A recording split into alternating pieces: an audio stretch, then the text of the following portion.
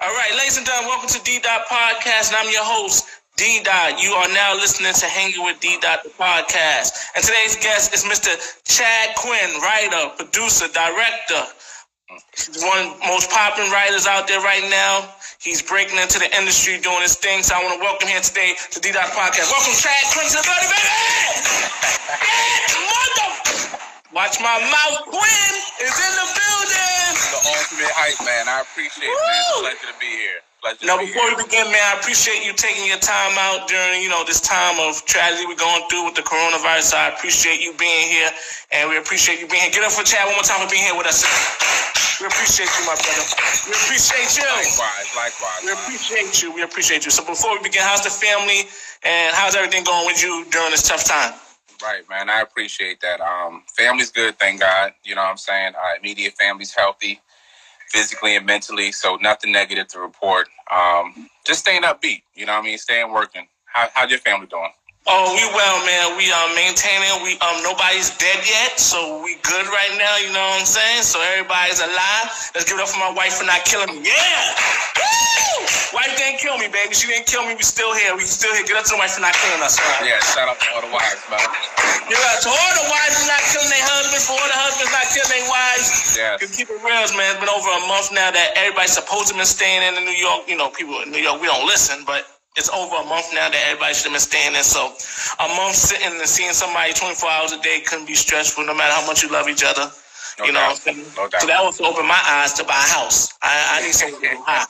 I need the man cave. So that's your space, man. Yeah, that's in the near future. The man cave. The man cave. You will be welcome to the man cave. The man cave. So let's get this interview started. Enough playing around. Like I said, you are Chad Watch My Mouth Quinn. One of the up-and-coming writers, producers, directors out there. Just give people a little bit of background about yourself. Because I'm going to be honest with you. When I first met you, and to make a long story short, we met in college as young boys, and now we know each other as men. Yeah. I didn't know you as the writer. So just give a background on the story, how this all came about, and we're going to get the interview probably from there. Yeah, that's funny. I mean, I've been writing since I was about 13.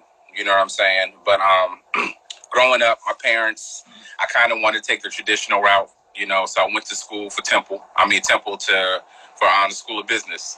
So that's kind of what me and D met. We had a lot of classes together and everything. Yes. I copied over him. Can't help me pass, baby. Shout out to TU and all our family. But the whole time, a lot of people didn't know that or know this. I was still writing, you know. So I'm going to class when I made it to class. And I'm still writing on the side. And I entered a couple of contests while I was in college, and I did pretty well.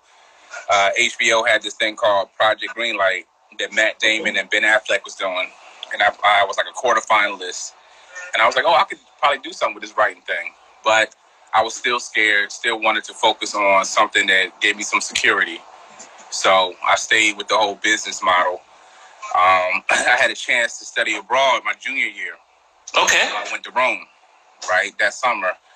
And it really opened my eyes about what you want to do, live your craft or whatever. And I met some students that was in a law school, which led me going to law school after, where I ended up at Howard or whatever. But the whole time, I'm still writing. You know what I'm saying? I know I want to make films, but it was just like, nah, that's nothing that's secure. Fast forward, moved back to Jersey. This is way after law school. I was like, nah, this law school thing ain't for me. This lawyer thing.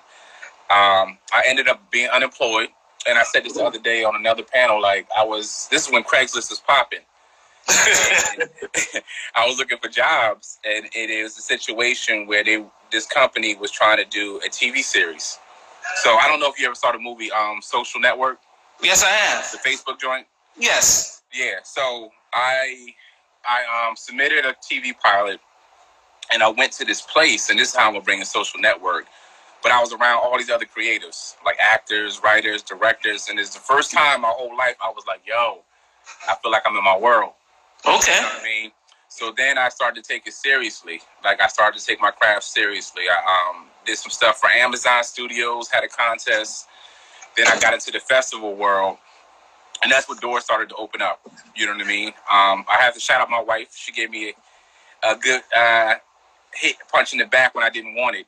Because she was like, yo, you cannot create from a place of spite. Because mind you, at the time, I didn't know anybody in the industry. And True. I had so many people telling me that you can't do this, that I was like not creating for the love of art. I was creating just to prove to people that I could do it. And once I let go of that negative energy, my career really took off. I did pretty good in this one festival. They had a screenwriting competition. I was a finalist, and it was with TV1. I ended up selling the screenplay to them. I didn't win the competition. I was in the top 3, but they liked me. I sold the script to them, fostered that relationship, and then everything just took off, man. So that's all because of your beautiful wife. Get up for the wives. Get up for the wives. Woo! Miss Quinn. Give it up to Miss Quinn. Yes. Yeah. So, speaking on the festival, man, let's not be modest. Let's keep it real. My man has won festivals, you know what I'm saying? He won the hip-hop festival. He's worked with Ava, DuVernay, Ryan Coogler. You know, you've done nonprofits. How has that been for you, you know, breaking in like that and winning these top film festivals or being, you know, among the top? How'd that help you and foster your career? I think, honestly, it just gave me the confidence I needed. You know what I'm saying? Like, whatever your craft is, your art is, you're the only thing holding yourself back. You know, so when people get to think about Oscars and accolades and awards, all of those are like just reaffirming what you already know. You know what I mean? So once I started to get a little momentum or steam from these festivals, I felt like, yo, I belong here. You know what I mean? So I would see some people's work and I wasn't impressed with, and I'm like, I'm doper than them. But then I would see other people's work that I'm like, oh, I ain't on that level. So it humbles you, but it also lets you know, like, yo, okay, I belong here. Just keep working. You know what I'm saying? That's so dope, man. So tell me right now, you know, I think right now is probably the best time for people to really use their imaginations and work on their craft. So what have you been doing during this, I won't call it a downtime, this opportunity? Right. You know, I feel like the coronavirus is a gift and a curse. Some people are losing their jobs, but also on the other hand, some people are finding creativity. People like Amazon are still making billions of dollars. So what are you doing to utilize this time that you have home besides, you know, being with your beautiful daughter and your wife? What are you doing with this time? You taking them to church. I mean, it is an opportunity. You know what I'm saying? So I didn't bring this up, and you know this as a fellow educator. Like, besides the film stuff, I'm a dean. You know, so I work very long hours with my students and the families and everything. So this virus has allowed me to have that time to just, for time management, you know what I'm saying? Figuring out and prioritizing so many projects that I have. And I, you know, as a writer, you need that time. You need that space.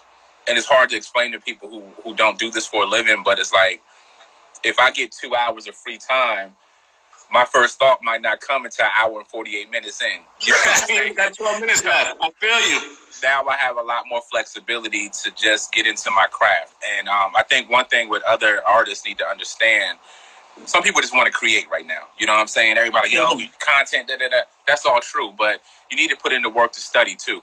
You know what I mean? So besides writing and working on stuff, I'm studying. You know what I mean? I'm studying other artists. They got this thing called Masterclass. I took a class on that, on directing and technique. I'm just trying to perfect my craft in the midst of this storm. You know what I mean? Because we all will come out of this and the sun will shine, but it's like, are you going to be ready? That is so true. That's so dope. I just did a virtual career fair, and I said that. I said, anybody who has a craft or anything doing must become a student, must stay a student. That's right. That's anything in life. The best, whoever's the best at it, they are a student. They're a student of the game. LeBron James, Michael Jordan, they're a student of the game. They watch fellow basketball players, like you said. You watch other directors and other artists. So who are you paying attention to right now? Who are some of the artists that you try to, and not imitate per se, but you're taking things from hearing bits and you're putting together to make who Chad Quinn, a.k.a. Cuddy Q, truly is? I think that it's a combination. Like, shout out to all of my peers, you know what I'm saying, in the New York, Jersey area. A lot of other artists are doing their thing. Bobby Ashley, Boogie, Bobby Huntley, Marsha, Kia. Like, there's... I can go on and on. As far as the mainstream artists, I would say I'm a big fan of Barry Jenkins. You know what I mean? He did Moonlight, but he also did If Bill Street Could Talk. You know what I mean? I like Ava's work. I like old Spike. I'm not a fan of new Spike too much, but I like old Spike stuff.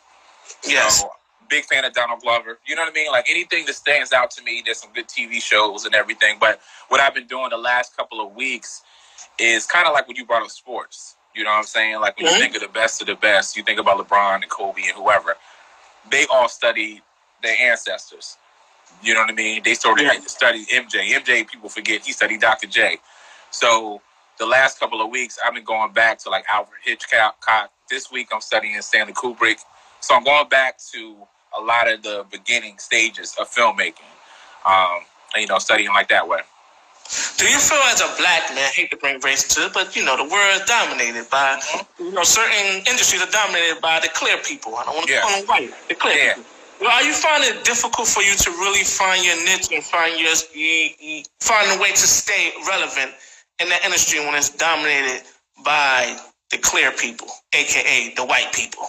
Yeah, man. Since you want to go there, let's be real. I think it's very hard. I think that, not just being a black man, being a straight black man. Like, I look at heterosexual black men like dinosaurs. You know what I'm saying? As far as the industry and everything, man. There's real agendas out there, So it's very important that we learn more of a community.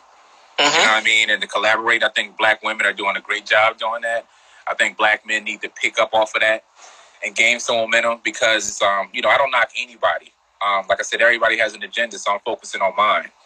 Okay. But you can see the breakdown in every TV show or movie you watch these days. You know what I'm saying? There's a lot less black fathers and strong black male figures in these movies. Yeah, that's true. And let me ask you, I can't remember his name, the director of Black AF. I guess it stands for Black Ass. I saw he shows his writing room. If you know, it's like he shows when he's in the writing room. Right. I feel sometimes as black men or black people in general, when we get to a position of power, we don't pull each other up. So I know this is a TV show, but in no actuality, people look at TV shows as being real. Right. So I look at his writer's room. It was 3 white people, 2 white men, 1 white woman, and I think it was 1 black woman and 1 black man. Do you feel also that's a disadvantage too for you as being a black man? You see another black man's coming up, but he's not actually pulling the rest of us up with him.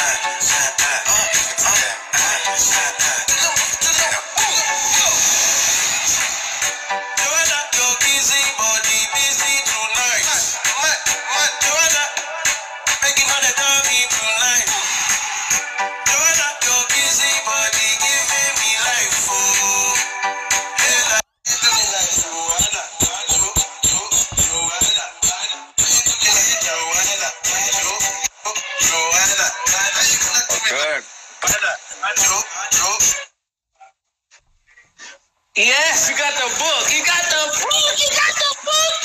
We made $3. We on, Kelly. We on. It was a good purchase, man. I appreciate you. All right, we're going to get this thing started. Since, this is live. Where everybody who's watching on Instagram Live, this is live. By the time we go to my podcast, it'll be cut and edited. So they won't even see this part. You know what I'm saying? They probably won't hear this part. They won't hear this part, but that's what's up. I appreciate you, my brother. I appreciate you. Of course, I appreciate you, man. I appreciate everybody that's on right now. Right now, you're hanging with your main man, D-Dot, and this is Hanging with the D-Dot podcast, and I'm your host, D-Dot. All right. We'll get this started. No doubt. All right, ladies and gentlemen, welcome to D-Dot podcast, and I'm your host, D-Dot. You are now listening to Hanging with D-Dot, the podcast. And today's guest is Mr. Chad Quinn, writer, producer, director. He's one of the most popular writers out there right now. He's breaking into the industry, doing his thing. So I want to welcome here today to D-Dot Podcast. Welcome, Chad Quinn, to the party, baby! Watch my mouth. Quinn is in the building. The ultimate hype, man. I appreciate it, man. It's a pleasure to be here. Now, before we begin, man, I appreciate you taking your time out during, this time of tragedy we're going through with the coronavirus. I appreciate you being here, and we appreciate you being here. Get up for Chad one more time for being here with us. We appreciate you, my brother. We appreciate you. Likewise. We appreciate you. So before we begin, how's the family, and how's everything going with you during this tough time? Right, man. I appreciate that.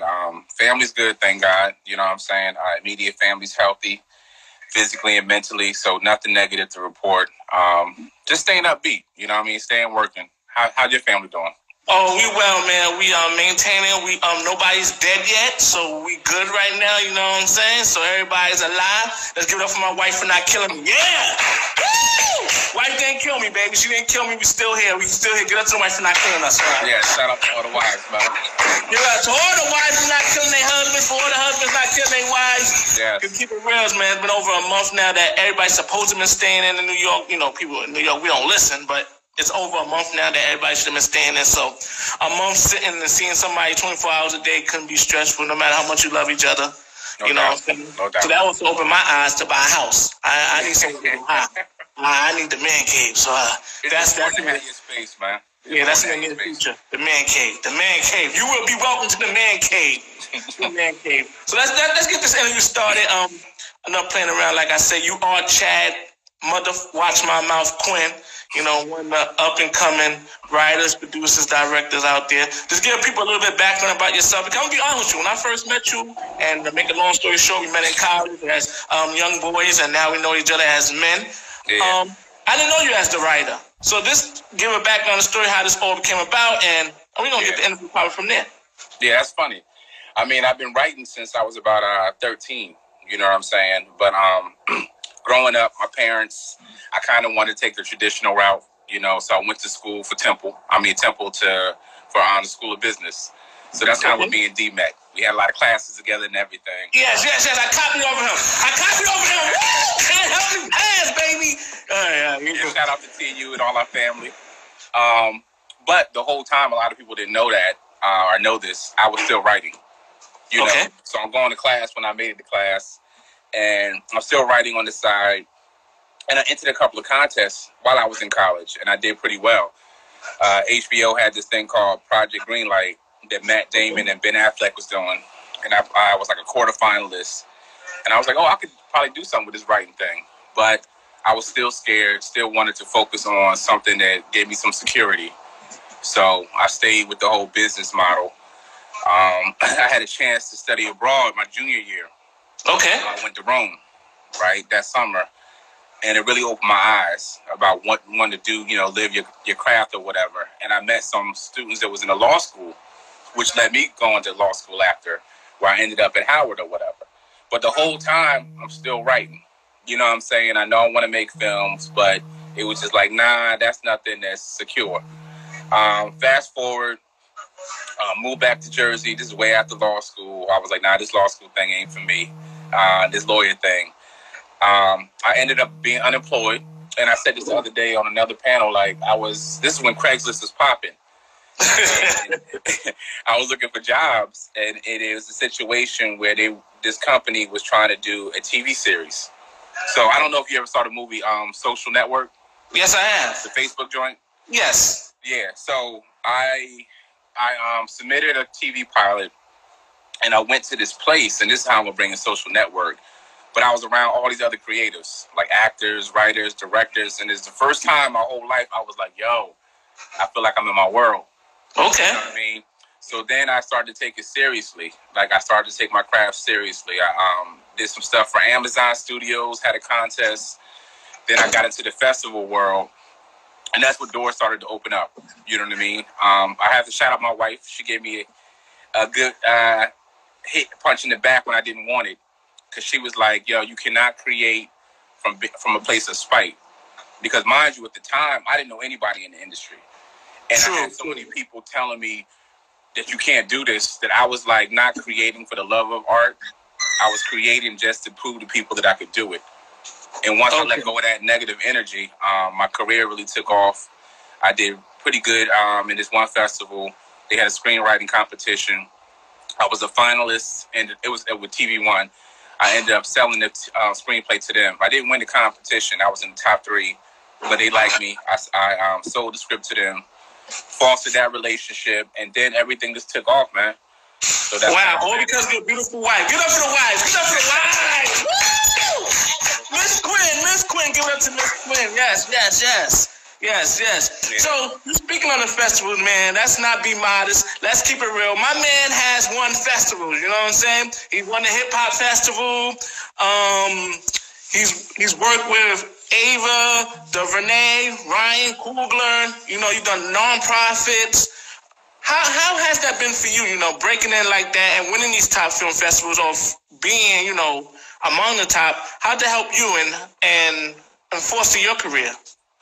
I think, honestly, it just gave me the confidence I needed. You know what I'm saying? Like, whatever your craft is, your art is, you're the only thing holding yourself back.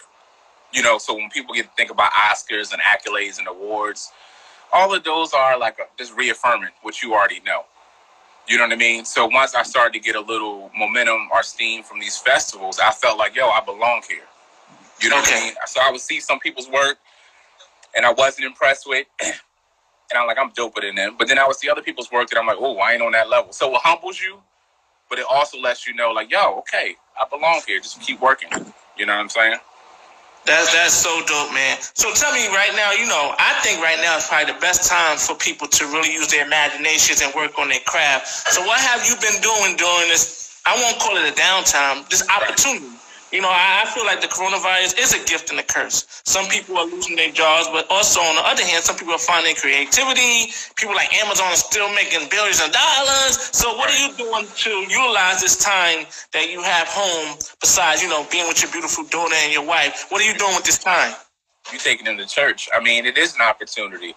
You know what I'm saying? So I didn't bring this up, and you know this as a fellow educator. Like, besides the film stuff, I'm a dean.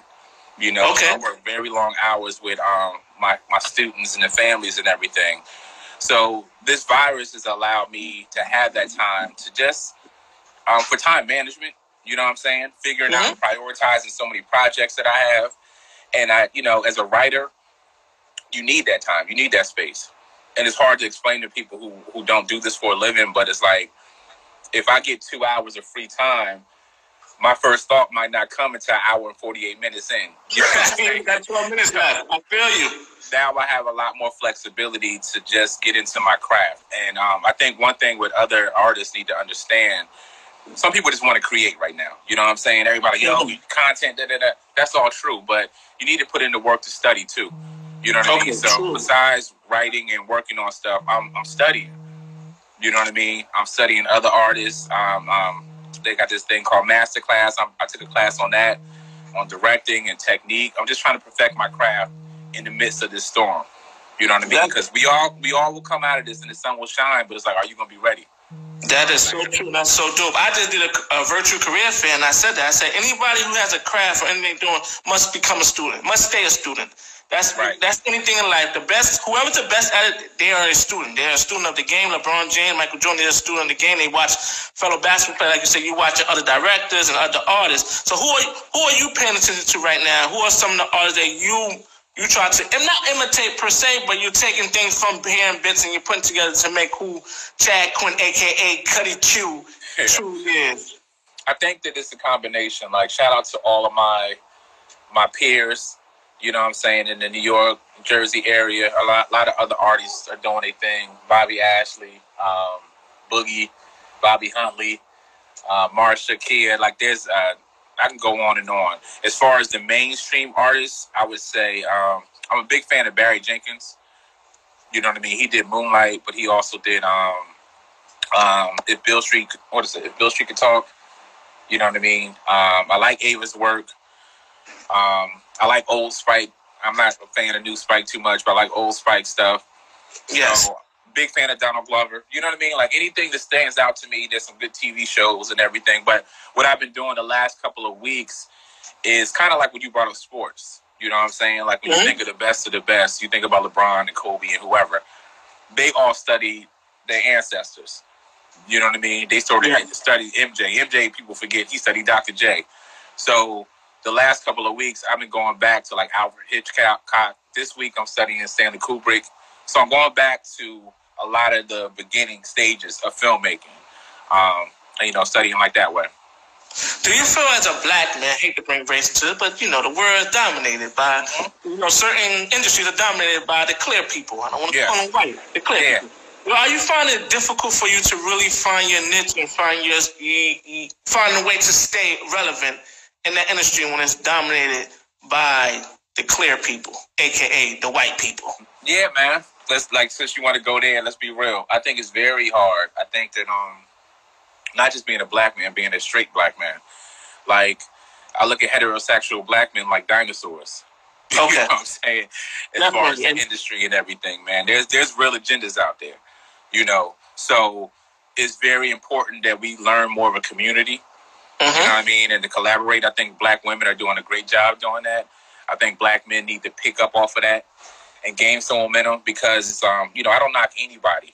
Like I said, everybody has an agenda, so I'm focusing on mine. Okay. But you can see the breakdown in every TV show or movie you watch these days. You know what I'm saying? There's a lot less black fathers and strong black male figures in these movies. Yeah, that's true. And let me ask you, I can't remember his name, the director of Black AF. I guess it stands for Black Ass. I saw he shows his writing room. If you notice, he shows when he's in the writing room. Right. I feel sometimes as black men, or black people in general, when we get to a position of power, we don't pull each other up. So I know it's just a TV show, but in no actuality, people look at TV shows as being real. So I look at his writer's room. It was 3 white people, 2 white men, 1 white woman, and I think it was 1 black woman and 1 black man.